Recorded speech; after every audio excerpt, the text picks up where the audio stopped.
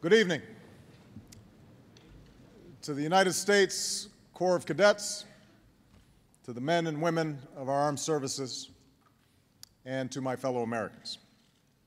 I want to speak to you tonight about our effort in Afghanistan, the nature of our commitment there, the scope of our interests, and the strategy that my administration will pursue to bring this war to a successful conclusion.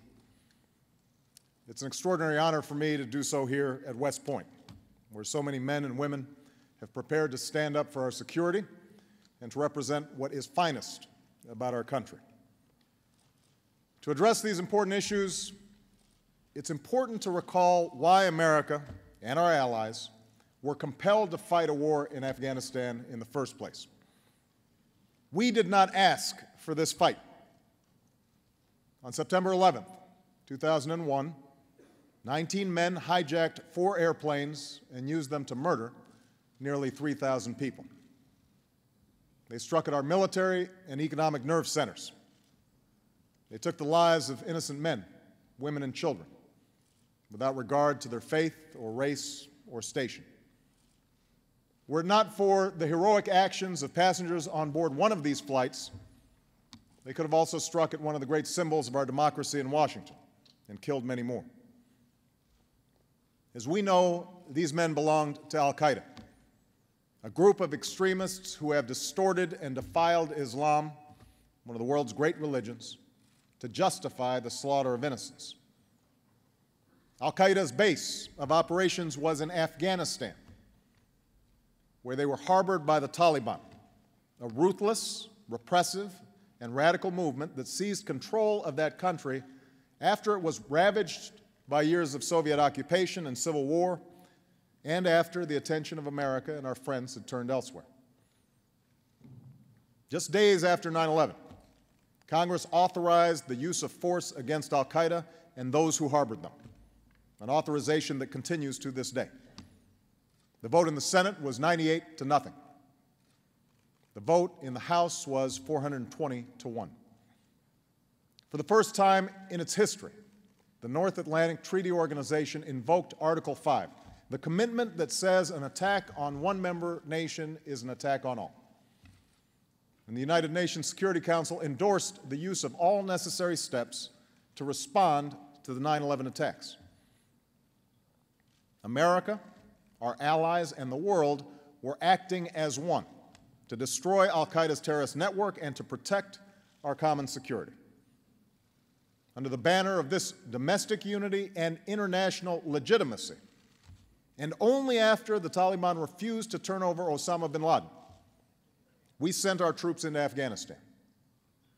Within a matter of months, Al-Qaeda was scattered and many of its operatives were killed. The Taliban was driven from power and pushed back on its heels. A place that had known decades of fear now had reason to hope.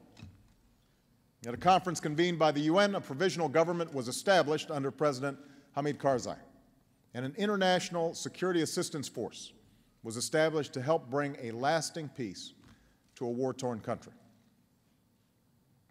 Then, in early 2003, the decision was made to wage a second war in Iraq. The wrenching debate over the Iraq War is well known and need not be repeated here. It's enough to say that for the next 6 years, the Iraq War drew the dominant share of our troops, our resources, our diplomacy, and our national attention, and that the decision to go into Iraq caused substantial rifts between America and much of the world. Today, after extraordinary costs, we are bringing the Iraq War to an irresponsible end. We will remove our combat brigades from Iraq by the end of next summer, and all of our troops by the end of 2011. That we are doing so is a testament to the character of the men and women in uniform.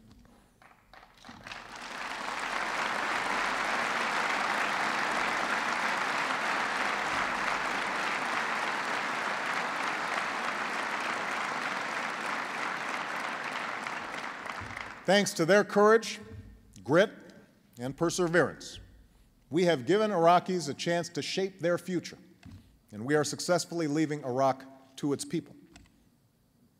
But while we've achieved hard-earned milestones in Iraq, the situation in Afghanistan has deteriorated.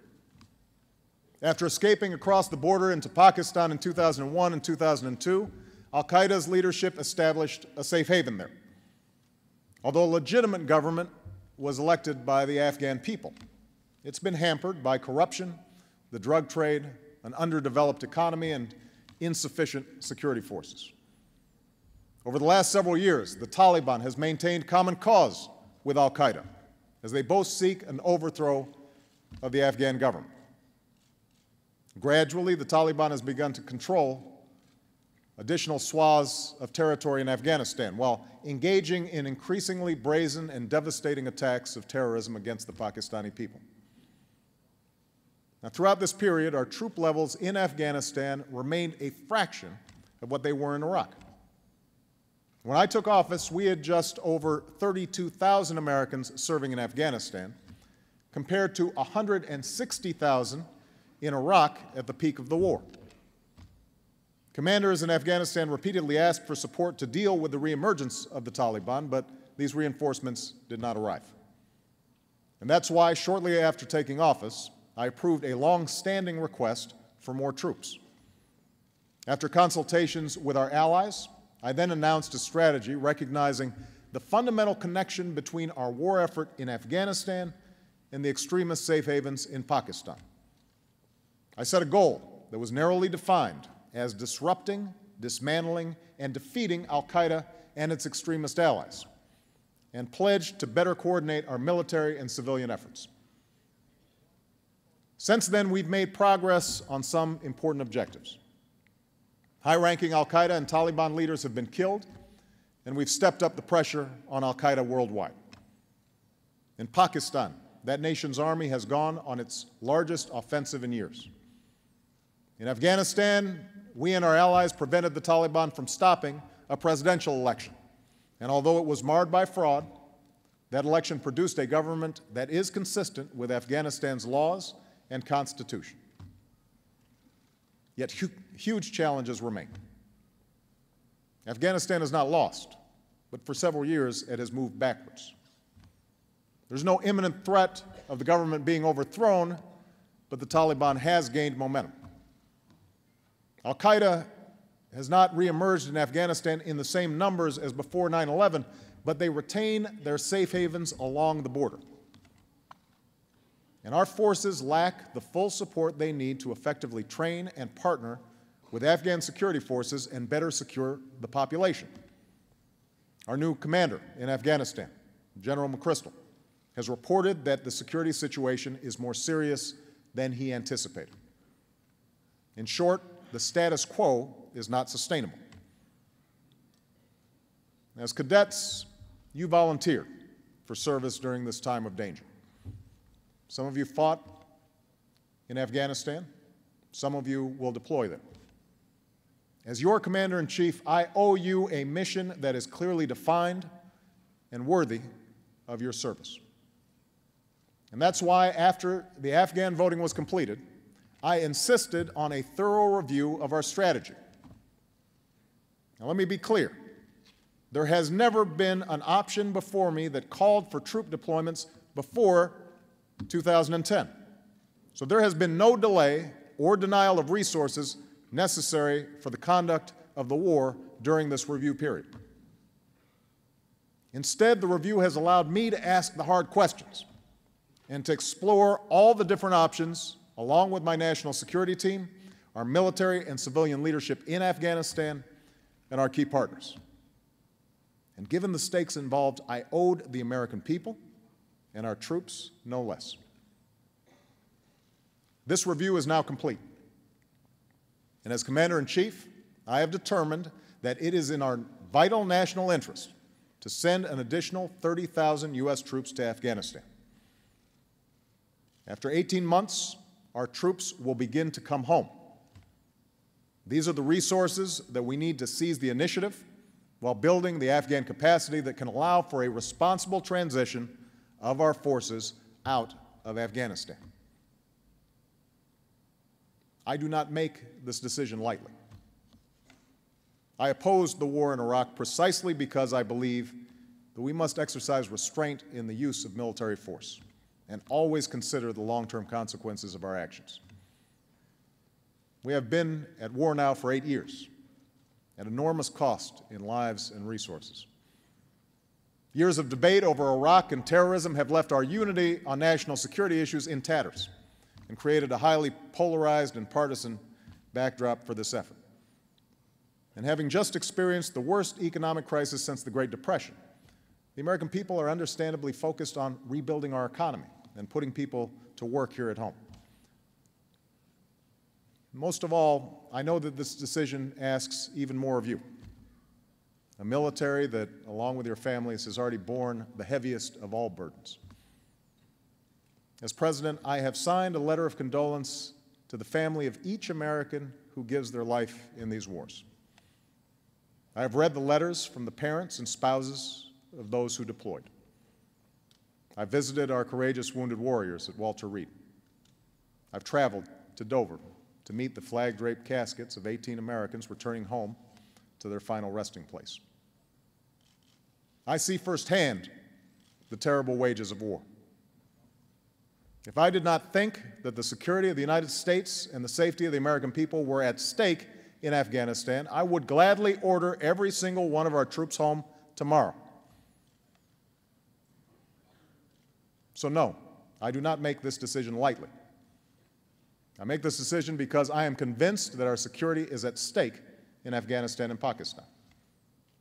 This is the epicenter of violent extremism practiced by al-Qaeda. It is from here that we were attacked on 9/11, and it is from here that new attacks are being plotted as I speak. This is no idle danger, no hypothetical threat. In the last few months alone, we have apprehended extremists within our borders who were sent here from the border region of Afghanistan and Pakistan to commit new acts of terror. And this danger will only grow if the region slides backwards, and al-Qaeda can operate with impunity. We must keep the pressure on al-Qaeda, and to do that, we must increase the stability and capacity of our partners in the region. Of course, this burden is not ours alone to bear. This is not just America's war. Since 9/11, al-Qaeda's safe havens have been the source of attacks against London and Amman and Bali.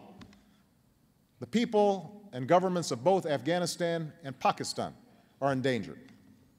And the stakes are even higher within a nuclear-armed Pakistan because we know that al-Qaeda and other extremists seek nuclear weapons, and we have every reason to believe that they would use them. These facts compel us to act along with our friends and allies. Our overarching goal remains the same: to disrupt, dismantle, and defeat al-Qaeda in Afghanistan and Pakistan, and to prevent its capacity to threaten America and our allies in the future. To meet that goal, we will pursue the following objectives within Afghanistan. We must deny al-Qaeda a safe haven. We must reverse the Taliban's momentum and deny it the ability to overthrow the government. And we must strengthen the capacity of Afghanistan's security forces and government so that they can take lead responsibility for Afghanistan's future.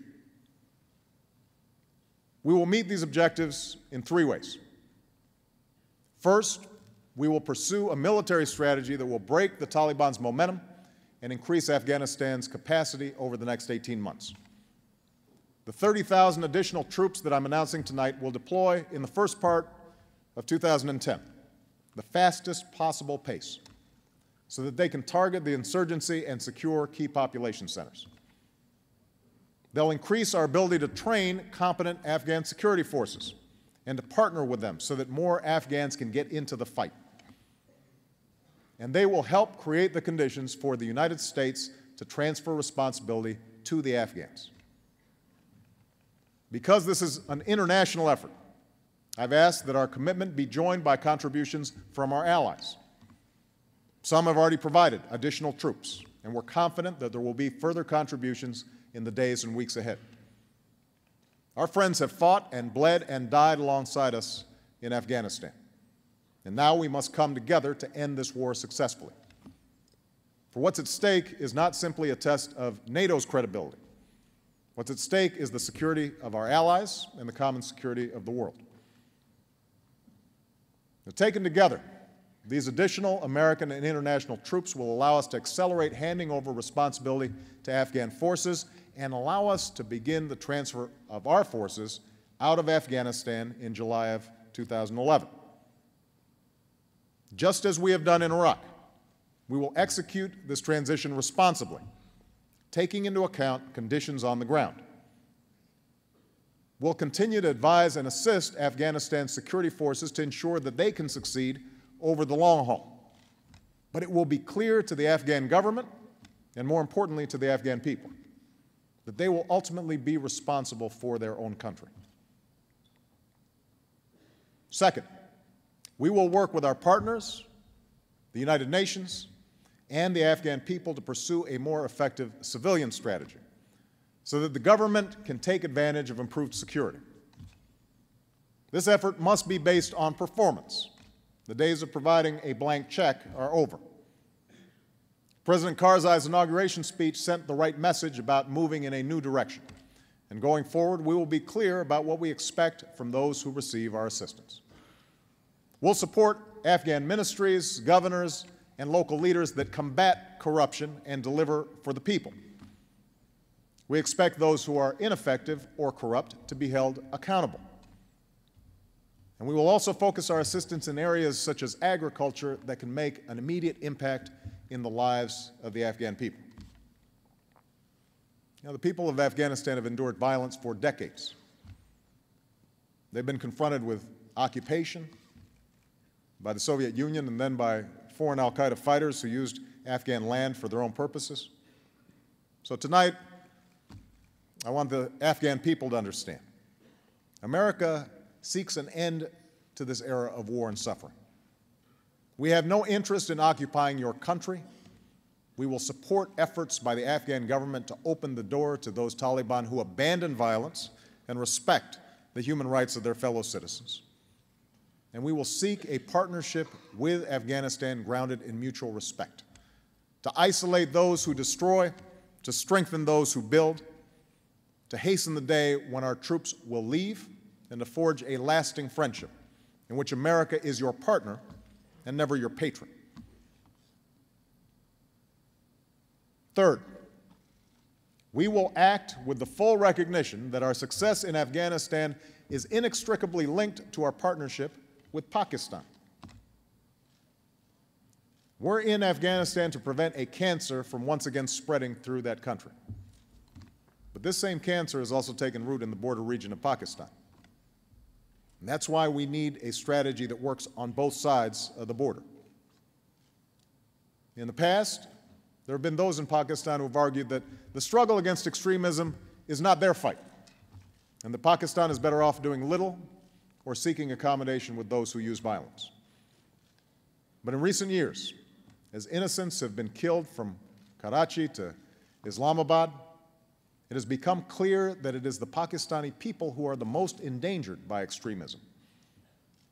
Public opinion has turned. The Pakistani army has waged an offensive in Swat and South Waziristan. And there is no doubt that the United States and Pakistan share a common enemy. In the past, we too often defined our relationship with Pakistan narrowly. And those days are over. Moving forward, we are committed to a partnership with Pakistan that is built on a foundation of mutual interest, mutual respect, and mutual trust. We will strengthen Pakistan's capacity to target those groups that threaten our countries and have made it clear that we cannot tolerate a safe haven for terrorists whose location is known and whose intentions are clear. America is also providing substantial resources to support Pakistan's democracy and development. We are the largest international supporter for those Pakistanis displaced by the fighting. And going forward, the Pakistan people must know America will remain a strong supporter of Pakistan's security and prosperity long after the guns have fallen silent, so that the great potential of its people can be unleashed.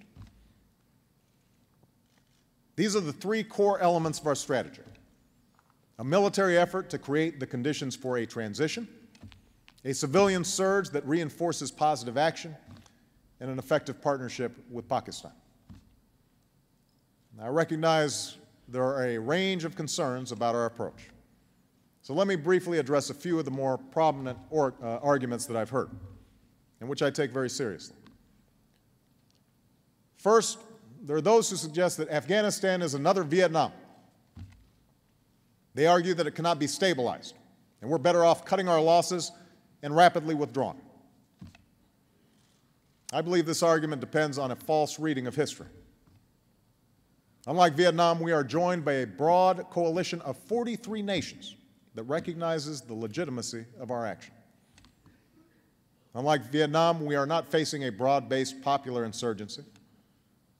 And most importantly, unlike Vietnam, the American people were viciously attacked from Afghanistan and remain a target for those same extremists who are plotting along its border. To abandon this area now and to rely only on efforts against al-Qaeda from a distance would significantly hamper our ability to keep the pressure on al-Qaeda and create an unacceptable risk of additional attacks on our homeland and our allies. Second, there are those who acknowledge that we can't leave Afghanistan in its current state, but suggest that we go forward with the troops that we already have. But this would simply maintain a status quo in which we muddle through and permit a slow deterioration of conditions there. It would ultimately prove more costly and prolong our stay in Afghanistan because we would never be able to generate the conditions needed to train Afghan security forces and give them the space to take over. Finally, there are those who oppose identifying a time frame for our transition to Afghan responsibility.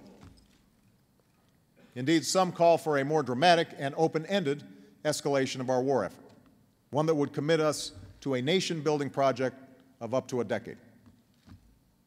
I reject this course because it sets goals that are beyond what can be achieved at a reasonable cost and what we need to achieve to secure our interests. Furthermore, the absence of a time frame for transition would deny us any sense of urgency in working with the Afghan government. It must be clear that Afghans will have to take responsibility for their security and that America has no interest in fighting an endless war in Afghanistan.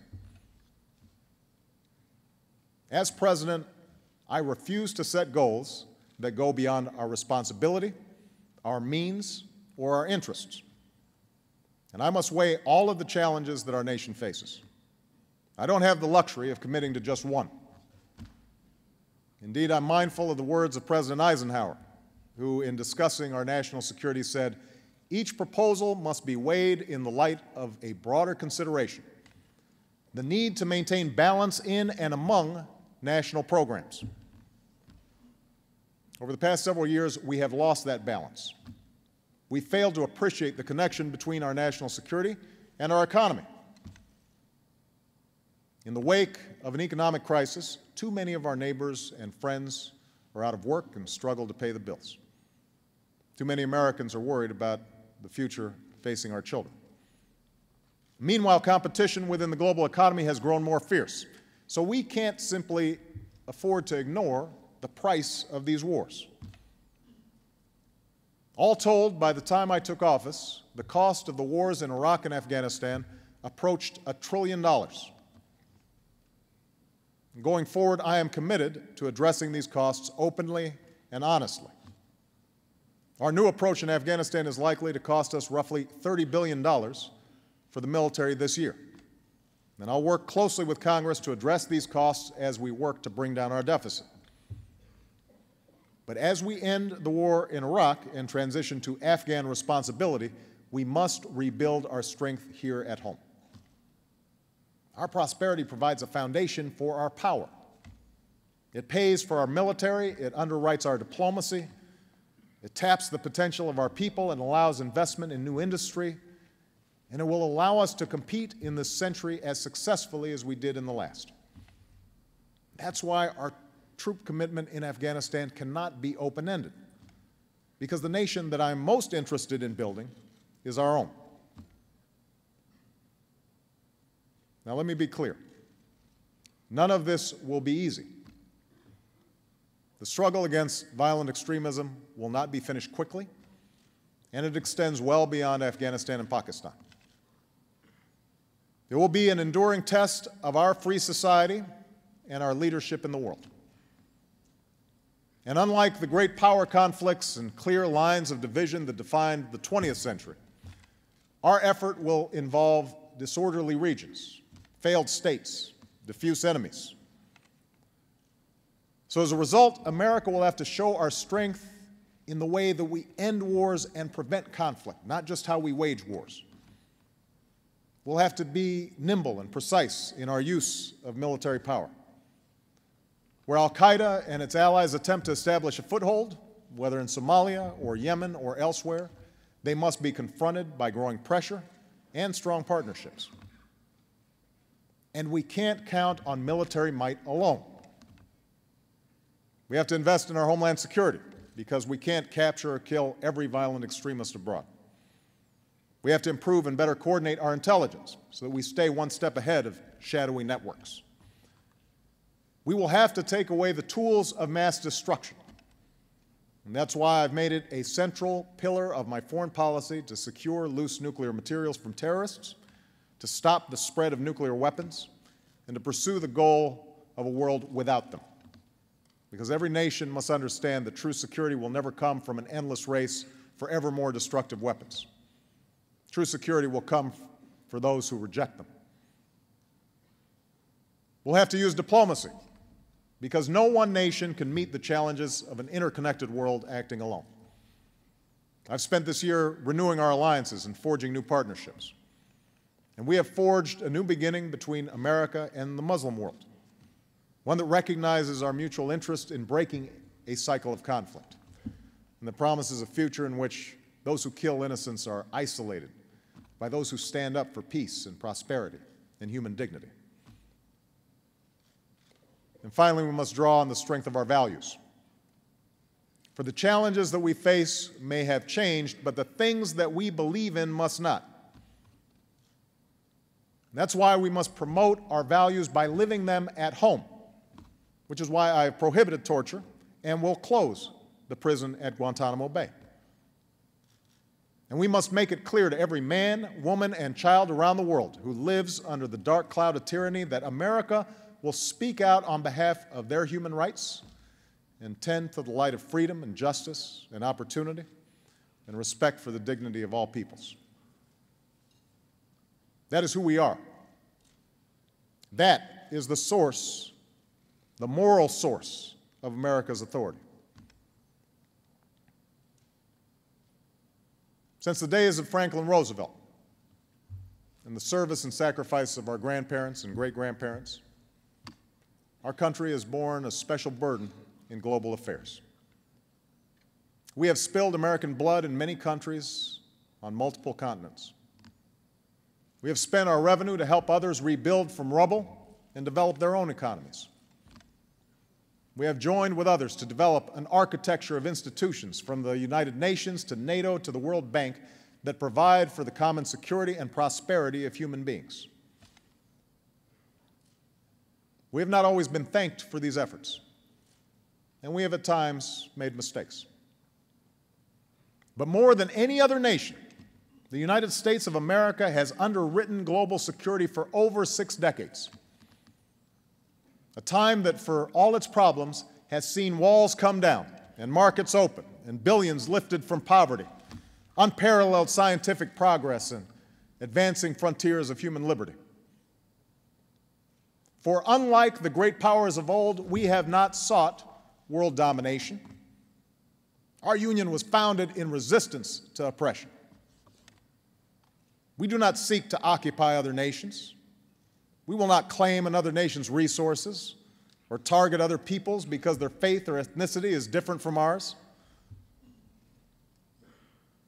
What we have fought for, what we continue to fight for, is a better future for our children and grandchildren, and we believe that their lives will be better if others' people's children and grandchildren can live in freedom and access opportunity.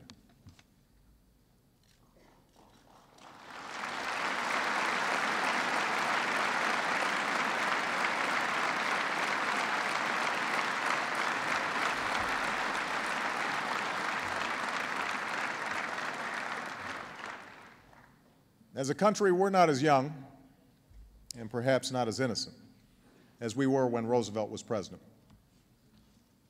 Yet we are still heirs to a noble struggle for freedom.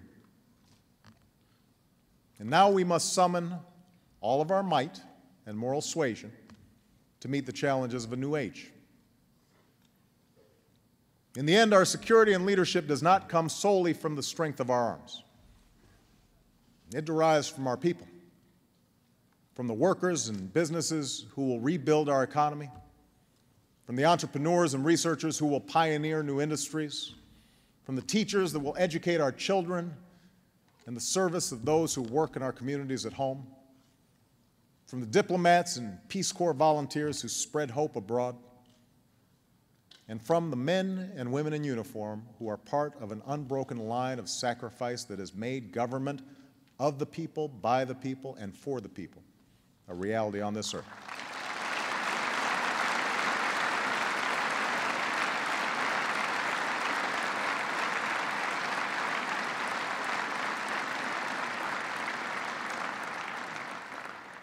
This vast and diverse citizenry will not always agree on every issue, nor should we.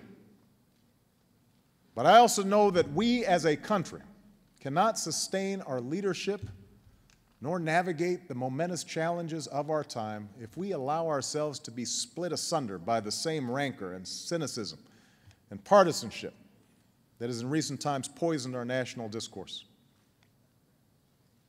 It's easy to forget that when this war began, we were united, bound together by the fresh memory of a horrific attack and by the determination to defend our homeland and the values we hold dear.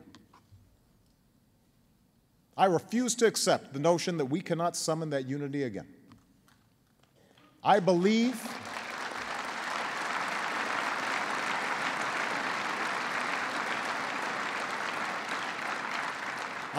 with every fiber of my being that we, as Americans, can still come together behind a common purpose. For our values are not simply words written into parchment.